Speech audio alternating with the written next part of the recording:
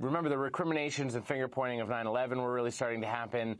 Everybody rightly was focused on how to prevent another attack, and the CIA didn't want to say no to New York, and they dispatched a senior officer to New York to basically be the NYPD's private liaison with the CIA.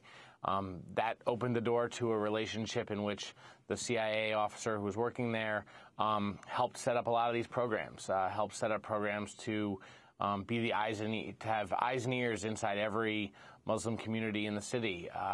The demographics unit, which is, these rakers, as you referred to, informants known as mosque crawlers.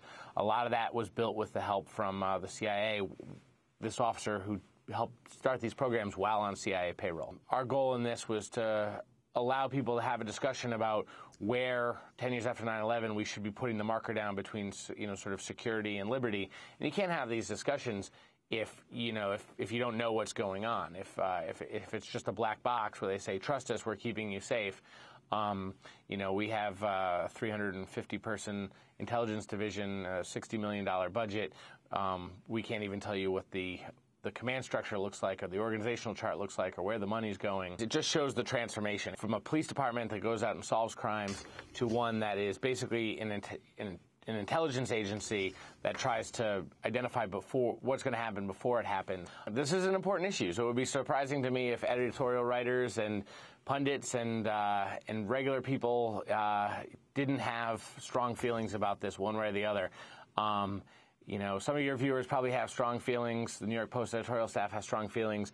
That's what democracy is all about, right? And democracy needs information, and we try to provide that information so people can make informed decisions.